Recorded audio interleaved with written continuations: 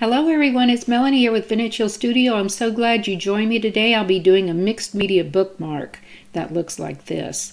So I started with a gardening magazine that contains flowers and seeds for sale, and the images were just so beautiful. They look like they're hand-drawn, and I decided to use these as part of my mixed media kind of upcycling project for this bookmark. So I simply go around and see which images I'm attracted to with the shapes and the colors, and I'll just cut out several of those with my scissors, just doing a little bit of fussy cutting here. It really doesn't take any time to get this done, just to give you a big variety to choose from when you're laying out your bookmark.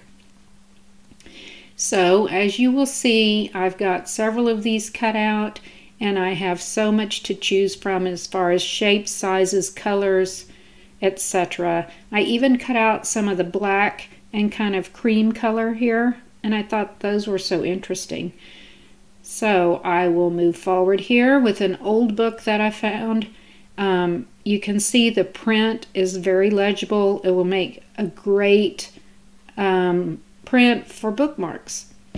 And this book is so cool because it contains some images as well, and I thought that would lend itself very well for a mixed media bookmark. So I'm going to just start with this page, and I'm going to get this cut down using my Caterpillar Pro paper cutter. This is a self-sharpening paper cutter, so every time I go back and forth with this wheel, it sharpens the blade itself.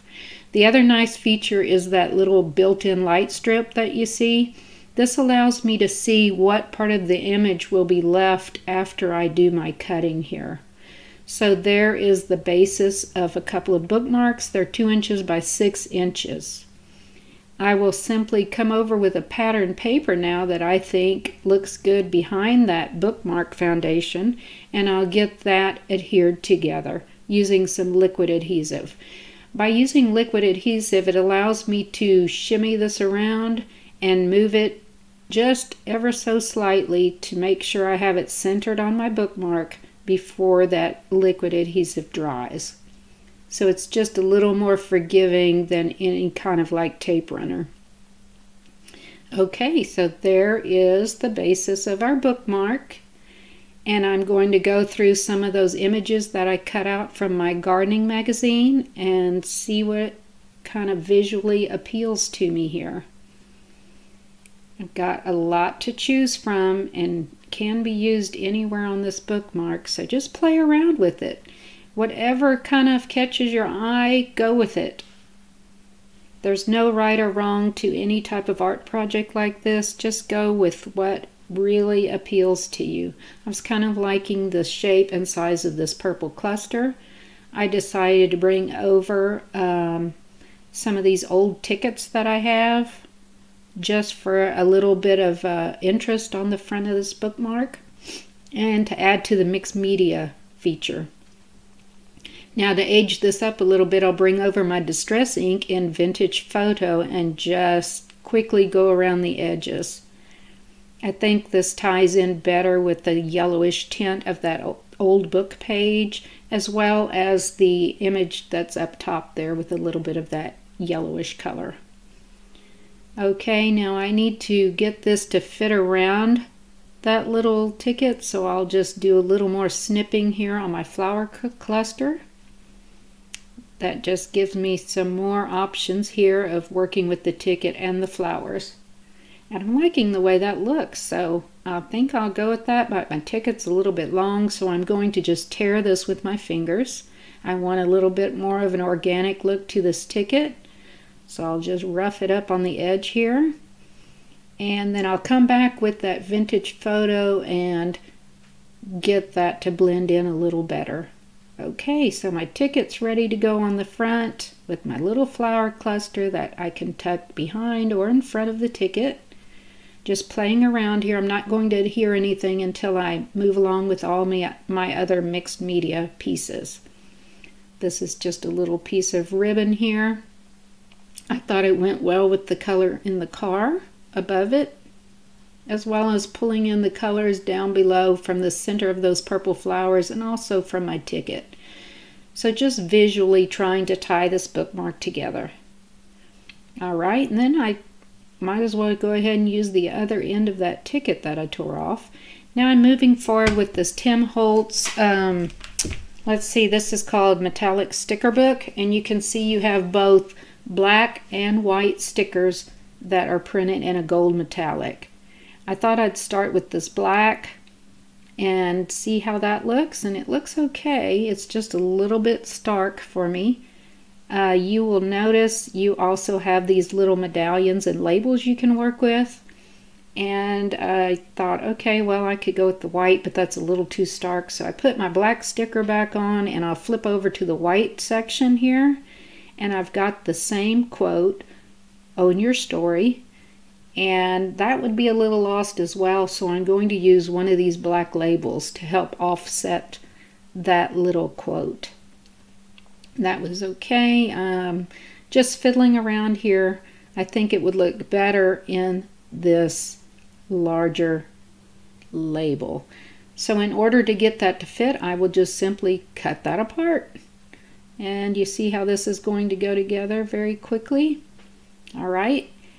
Now, so that that's not looking so stark, I'm coming back with that vintage photo, and I'll just slightly go around the edges of my little sticker there. And I think that will make a more cohesive look with the rest of my bookmark. Just aging that up a bit so that the colors are similar, but the quote will still stand out because it is a little lighter than anything else on my bookmark.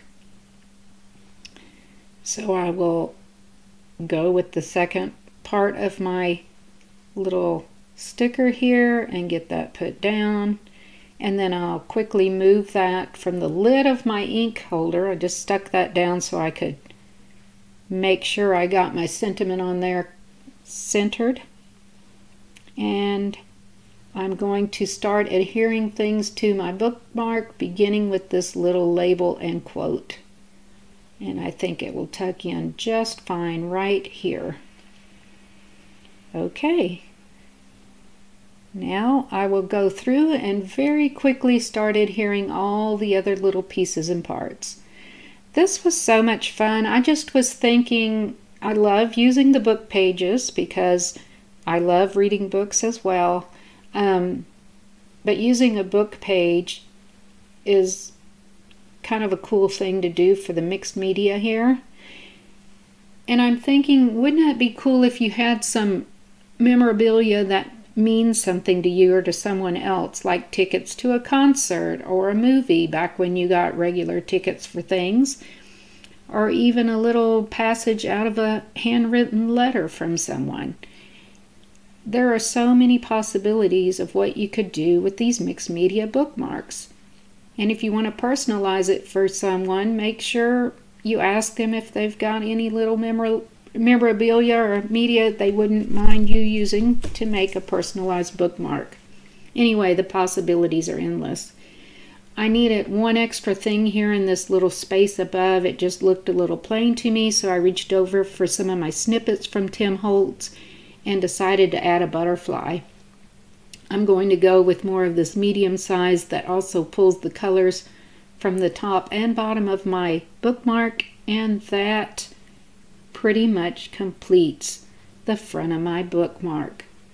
You can see I came over, found the center, and I'm going to simply take a handheld hole punch and give myself a hole there for the top of the bookmark. The last thing I like to do to add stability is to use my Scotch laminator and some thermal sheets and run that through to just protect the bookmark and, of course, make it more durable. So instead of wasting that whole sheet, I just simply snipped it down the side, giving it plenty of easement on the sides, because you're going to come back and trim this, and you'll be able to see when it goes through the laminator, it leaves a little light like ghost line around all four edges. You don't want to clip into that because then that would break the seal. So once this is laminated, just take your scissors and clip around there, and then you have a very finely finished bookmark. I hope you enjoyed this video, that you get inspired to look around to see what you might use for mixed media bookmarks. and go have some fun creating these and giving them away. I'm so glad you dropped by today. I hope you will leave me some comments, subscribe to my YouTube channel or my card blog. I have my link at the front and back of this video. And I hope to see you again next week. Happy crafting, everyone!